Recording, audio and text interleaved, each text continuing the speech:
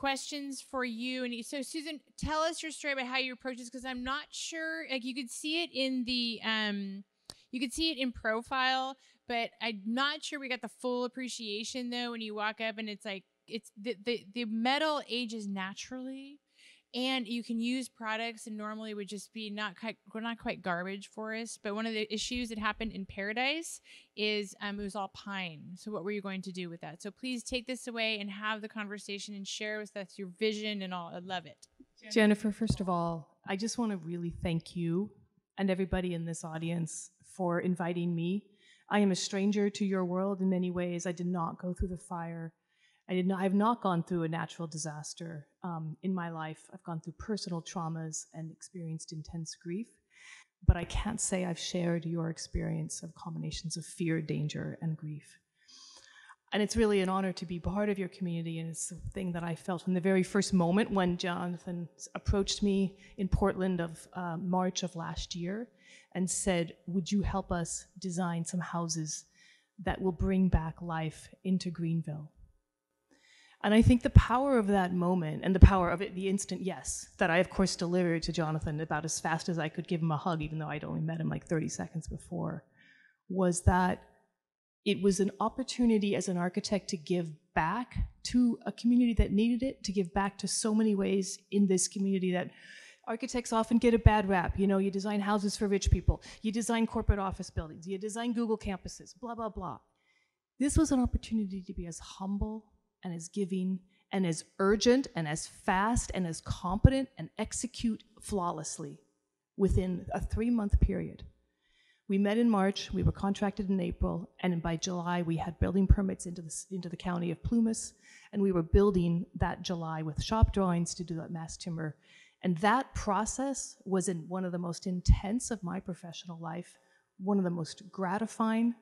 And I'm deeply grateful to all of you for welcoming me into your community in Greenville, for allowing me to have that chance to give back to that community and hopefully to many others in this community, because we can do this. We can build back, and augmented with the incredible depth and knowledge of Jonathan's circular economy vision, which is so often thrown around as a buzzword. Circular economy, we hear it in Amsterdam, we hear it in London, we hear it in New York City. But to really see it in action and to see it happening right now with trees, with real trees, with burnt trees, with a live tree, with a dead tree, with a utilization plant, with a sawmill, with people running that sawmill, with CLT panels being fabricated, yes, not from the wood yet, sadly. That's the next step that Jonathan's already talked about, but it's going to be happening. And then to have those CLT panels from the same region, the Cascadia biome, from Southern Oregon, come down and be mounted onto those houses, and to have Katie moving into them within the next couple weeks, I hope, to walk in there and photograph them and provide a shelter, a place of stasis, and a place of hope for a community was incredibly empowering for me as an architect. And I'm just very honored to be here, and thank you for your time. So Susan and I'm going to pose the first sort of dilemma. We were talking last night, and we just said, why is it so difficult, and why does it take so long? A question I know many of you can answer. But when we talk about the crisis, it's also why I asked the question of Senator McGuire this morning about how you do recovery that actually simultaneously builds capacity. We all recognize the need to build capacity, but I don't think we constantly think about that, except of course when it's not there, and go, oh gosh, we really need this. But when we simply, and it's not simple, when we simply contract for various remediation activities, we can build in the state, Cal OES, FEMA, state parks, Cal Recycle. We can build in a different process where they're actually contracting more with locals. It's not saying the locals can do it all, but it is saying they can do a heck of a lot. Because when you experience something like the Dixie Fire, our local contractors, and particularly our licensed timber operators, they're out of work. They're not working unless they're driving water trucks or doing that sort of thing. But when you bring in the contractors and let a $68 million contract, and they're bringing all out-of-area contractors.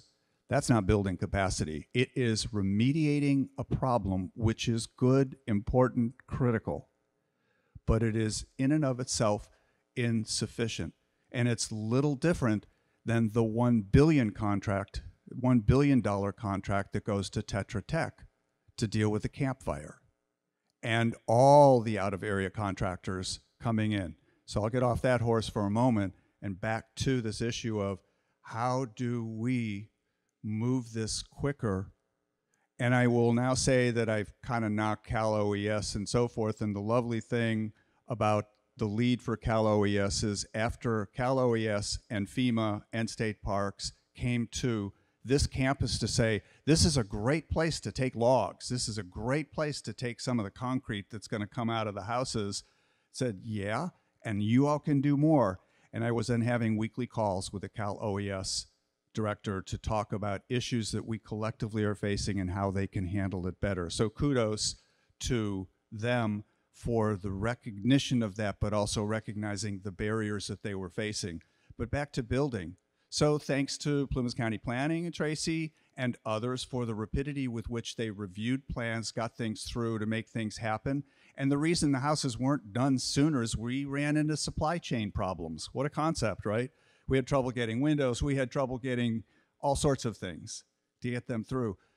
Thank goodness for D.R. Johnson, because they said, when, as Susan pointed out, we met at the Mass Timber Conference, and she said, I will get you panels. We will make it happen. We will wedge these things into our production line, and we'll do it.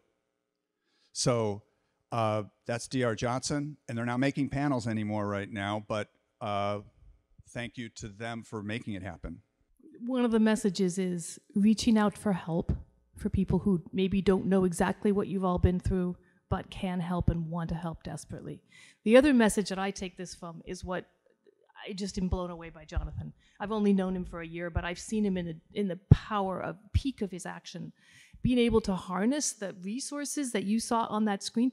It's not just glowing, pictures and graphics up there. That's real people doing real stuff, fast, all the time. Every time I've spent the most time with Jonathan, I think, at this conference, and we actually had conversations. I actually found out a little bit about him. I've got to know him a little bit more, because every time we talk, he's got like 30 things happening, and he tells me as fast as he can, and I understand about 3 of them. I just know what I have to do, which is 2 of them, and I go do those 2 things, and I do them hopefully as well as I can. But in the meantime, he's working with an entire panoply of you, the community out there, as fast as he possibly can, working vertically integrated.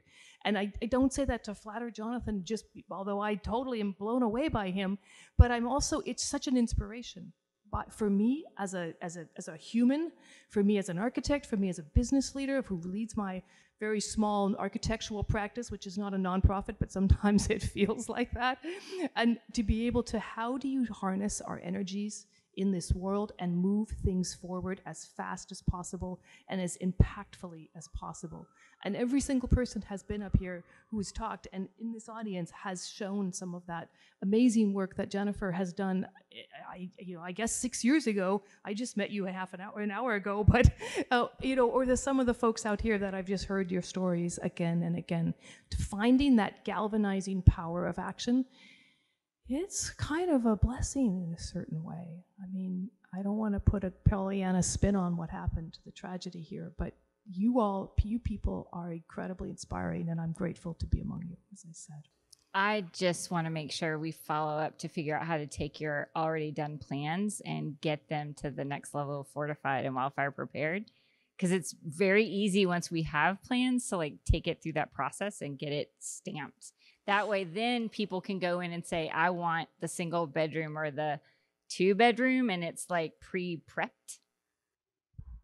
That's an awesome comment, and that's exactly why we donated our plans, or almost donated them, to Plumas County as a master permit work, because we felt really strongly that we don't want to have to reinvent other people to reinvent the wheel over and over again. We've done the work, we've got it permitted, we got it all through the codes, we're updating them to the most recent codes again, because guess what, it was at the very end of the code cycle last time. Now we're just moving it forward through Plumas County. We'll have that done in a matter of probably a month or so, and these the houses themselves represent that circular economy that Jonathan was mentioning. One of the things that's really powerful about this material, he kind of alluded to it with this burning. I helped rewrite the codes for mass timber, for tall mass timber buildings in the US. I spent 2.5 years pro bono on that effort.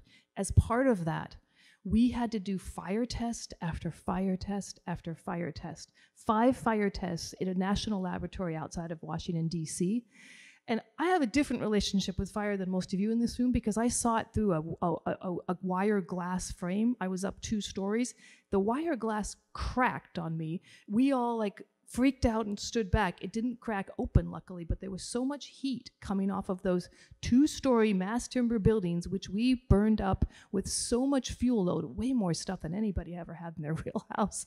And we burned it up for 4 hours. No sprinklers, no fire department intervention. The model was, hey, the fire department just didn't make it that day and the sprinklers went out. What is going to happen to these structures? And they didn't burn down 5 times in a row in the summer of 2017. That was a huge eye-opener to the fire community that I was working with, which was on the regulatory side. Fire chiefs from Cleveland and who have been writing building code for maybe 10 years post 9/11. They were really people that were studying fire, and they wanted to know deeply the impacts and what's the difference between light wood frame, which means 2x6s and 2x4s at Home Depot, versus mass timber, which is huge and thick and 4 inches and 40 feet long and from here to there, and is put on panels. And those panels have a totally different relationship to fire than a typical stick frame. And it's what, as Katie has said, it makes him feel safe when he walks into his house, because it's not that Katie should be in that house during an event. He promised me he would get out, but hopefully his house is standing when he's there, comes back. I'll geek out just a little bit more by saying you can find online explosive testing of mass timber buildings, like the 3 little pigs, the little, the middle, the bigger one, and they thought the little might go down, and 610 pounds of TNT was exploded in front of these 3 structures. A giant fireball hits the building, and all 3 survived. And Department of Defense, which was involved, the individual basically said, and I know this from somebody who was standing next to the Department of Defense official, saying, we need to rethink this stuff for our defensive purposes for military. So if it can stand up to that, I wish we had a house in Greenville that was made out of this like we have now to see what would have happened in the Dixie Fire, but I'm way more confident in. And just another note, stick frame construction, legitimate construction for sure, but when fire gets in, it burns around the 2x6s and what have you, and it burns very quickly because it's oxygenated, has plenty of air to burn, whereas the mass panels don't have oxygen or precious little in between the layers, so it just chars. And we've all seen those pictures of the steel drooping when they're turned to fire. So we're pretty excited about what can happen with this. The other thing that is really powerful for me about our mass timber houses and Jonathan's circular economy work is that we sequester a lot of carbon in those panels. When the forest is taken down, like it was in a fire, or it needs to be thinned, like it up in my area and all of the forest restoration work going down here, those logs, not the tiny 3 to 4 inch hemlocks like I'm taking down off my property in Mount Constitution and Orcas Island, but 6 inches plus and above, that can be cut into those 2x6s and 2x4s and made into the mass timber panels. And why we can't do that with Ponderosa pine is beyond me, or why the market has decided that Ponderosa pine is not the thing. But Jonathan's going to change that. He's going to be doing that in his mill, and he already is. And we're going to be pressing those panels. In the next few years, I'm hopeful that will be happening. And to be able to sequester the carbon from the burnt Ponderosa pines into the houses is, of course, the dream of how this whole circular economy should happen. And it will happen because of the energy of this community, Sierra Institute, and Jonathan. You've been very patient with your question. Thank you. Sorry. No, I just wanted to, and this is so interesting, but it goes away from the fire retardant capabilities. And I just want to expand your horizons in your model and take it to post-hurricane forested areas, Florida, Puerto Rico, all the Southeast, all the North Plains.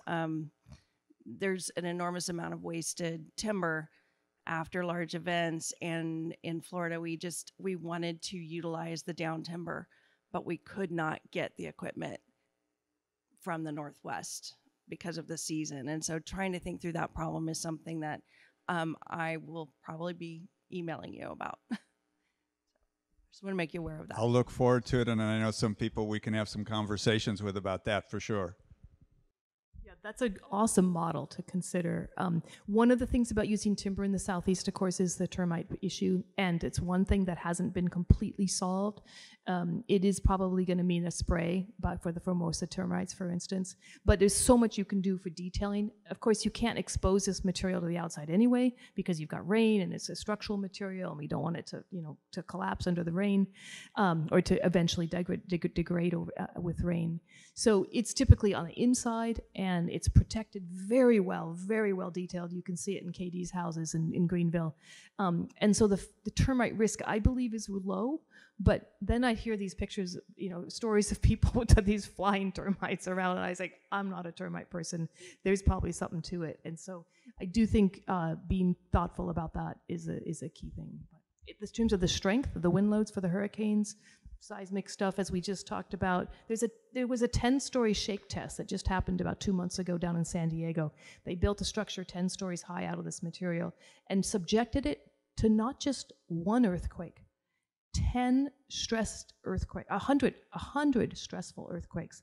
They subjected it to every known earthquake that they have tracked, that they've got data on it, and the thing would just boom, stop after the forces were subjected to it. So it can handle hurricanes. Hello. I just want to make a couple of comments. First of all, my day gig pre-fire, I'm a landlord for moderate income rental properties. I've seen what tenants can do to properties. The first time I walked into these structures, I realized a tenant could swing an 8-pound sledge at one of these walls for an hour and really not do much more than put a few dents in it. So when I look at the stability of these structures for their long term, now that's not an encouragement for anybody to do, but put that sledgehammer down, Katie. When I look at the strength and durability of these from a landlord's perspective, they're a great value. So the durability for whatever kind of disaster they might face, I think is just huge and off the scale to any other form of construction that I've seen. And second of all, I want to give a big shout out to Jennifer, because today she created an environment where a group of us from Plumas County came together with Susan. We finalized a deal for a multifamily housing project, 20 to 30 units right in downtown Greenville, ground zero, and we're going to initiate that. Thank you, Jennifer. But we didn't just talk, and my job in here is I write checks. So I'm going to write the check for this real soon. Things are going to happen. There's going to be boots on the ground doing real things. Thanks to you, Jennifer. Thank you. Aww. I also, and I just want to say this too, is so much of the work that we do, we're like, oh, we've suffered. And then in order to be resilient for climate, because we all have climate doom on some way, oh, we're just going to have to suffer some more, and we're going to have to live in ways that we don't find beautiful. And I love this in particular because it says bullshit.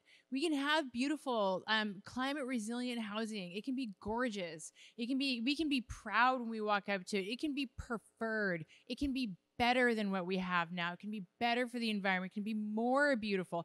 And we have so many communities. I'm just talking in this country right now. I know there are other countries where this is true, where once the timber industry left, there was nothing left to replace it. These were towns that we abandoned economically. And then we wonder why maybe there's a large part, so I'm not going to get political, but a large part of America that's a little upset.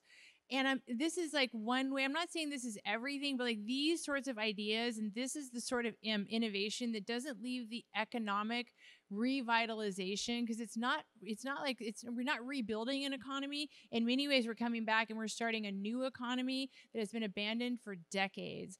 That's one of the reasons why I like it, because those are the communities that I work in all the time and many of you live in, and they deserve that. And we can't, and it is where naturally affordable, naturally occurring affordable housing exists. So when I get a call from a reporter from, one of the big newspapers like Wall Street Journal or New York Times, and they're like, well, why are we spending taxpayer money so people can live in the woods? And I say, under which overpass would you like them to move?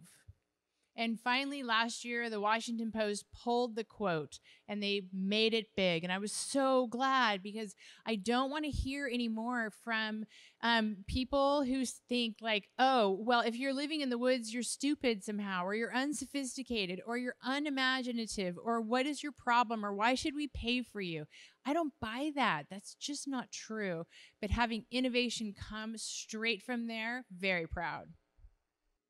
Senator McGuire was absolutely right in saying we just can't keep building further and further into the forest and create more communities that are going to be surrounded by densely packed trees. But it doesn't mean, and that's not the same as saying you can't rebuild in a place like Greenville, where it really is quite unlikely for a fire of the sort that it was a tornado. It was a fire tornado, more of what we're seeing. And unfortunately, we are going to see more of these, as I think all of you know. But we have to think a little bit better in how we respond and how we manage our surrounding landscape. So another reason we are doing landscape work is because you probably heard it before, but I'll say it. It's not just the WUI. We have to manage entire landscapes to help catastrophic wildfire and landscape fire begin to lay down prior to hitting the edge of the WUI, or a half a mile or a quarter mile from a community. So this is all part of that larger effort to address some of these issues. Okay, last question. So you're right. I think that rather than saying we can't build in certain areas, we need to recognize what the risk in those areas are and then build appropriately to meet that risk. I used to work as a licensed architect myself, so Susan, I want to talk to you. But I have a couple of questions. One is about the buildings that you're doing. Are you going to, you've talked about the building sitting on a footprint. Are you going to follow the guidelines of wildfire prepared home with the 5-foot non-combustible zone, no wood fences, no bark mulch, et cetera, et cetera? Yes. Perfect. We already have. Thank you. They're done. And it will be... We followed all the WUI guidelines. And it will be maintained that way, right? There's not much to maintain. I mean, I can't speak for KD about what he puts in as a landscaping thing later on. So there may be something, but there is no vegetation on the site, and we have a very, very, very low. There is no vegetation that we're putting in. But the most important thing, the WUI pieces, that all of the exterior is non-combustible, including the standing seam roof and the 1/8-inch cortan steel around the edge, around the whole entire stop. We've put what we call a wet core in the middle of it. So in the middle of the house, all of the major systems are held. Those utilities are going in underground through a crawl space and then up into the middle of it with this prefabricated core in the center. There is very little that could be taken out in that, and that crawl space also keeps the wood up off the ground. All of the detailing has been carefully done, so there's no ember catching in that world. And it's a beautiful space. So that's great to hear. And the last question I had was about the laminated timber, and the in not too distant past, just the last few years, I worked at the state fire marshal's office, and one of the challenges that we were seeing with early mass timber, and hopefully you being on the committee that maybe has solved this, but what we were discovering through testing was it wasn't the timber products themselves, it was the laminates that were being used. And there, at the time... The laminates? You mean the glues? Yeah. Yeah, okay, I can address that. Yeah, the adhesives. So there wasn't a lot of standards. So a couple of things, yeah. Well, all I was going to say was we were seeing a lot of failure in different types of laminates depending upon who was building it with what materials, and the bad actors in the space that were trying to cheapen out were creating products that were failing pretty badly. I don't know where you got your information. Sounds like a lot of it came from the concrete industry. I'll be frank. There was a lot of bad information was being circulated, and we did have some pushback from some of the California fire chiefs in the beginning because of that misinformation. Also, I got to say, you're making me sweat like bullets here, because you're bringing back a very difficult time of my life, sitting at that table with those 6 of them were fire folks, and we had this conversation again and again and again. We got through that because of those tests. Now, there is some truth to what you're saying, and that is that the standards, they did exist, they do exist, they've been improved, but the PRG 320 standards were in place since the very beginning of the codes. They wouldn't have been allowed into the ICC without standards. So that's the first thing. The second thing is that there is a heat rise at the glue line. This is after you've already burned through 1 inch and 3/4 of a typical lamb stock, and that takes about 2 3/4 of an hour to even get into close to that zone. There is a little bit of a flare-up, and this is like a huge heat curve, and then it goes up a little bit, and then it comes kind of back down. There's a little flare when that happens, and then over the 4-hour period, you're burning about another 1/2 inch, 1/4 to 1/2 inch of the second lamb. So now you've got a 3 lamb or a 5 lamb, and those are structural elements. When you burn through that 1 inch and 3/4 plus maybe 1/4, so let's call it 2 inches total, there's still enough structure behind that to maintain the structural integrity of the structure, so that it's not a danger, even though, yes, you see a little flare-up. Now, you can take that information and blow it out of proportion, and I know you didn't mean to, but there have been industry. Let me be clear. We are changing, to build tall timber, we are changing the way we built in the 20th century for the better. And to change business as usual in this country of a multi-billion-dollar industry, of the construction industry, is incredibly difficult, and it has incredible economic impacts for some of the major players, like the oil companies, like the cement, like the concrete factories and the steel companies. And that does not go over lightly. People do not just turn over and say, cool, Susan, go build some CLT. So there's a lot of things that I sadly kind of ran up against going through that process, and it did kind of wipe some of the naivete off my eyes. But I'm happy to talk to you further, and I'm happy to be super transparent about the tests. I can give you all the data, and I'm happy to talk to you further. Perfect. Thank you. Jennifer, if I may just say, now you all know why we're working with Susan in terms of the knowledge. Then there was one notable failure at PV Hall at Oregon State with a mass timber product from, in fact, D.R. Johnson.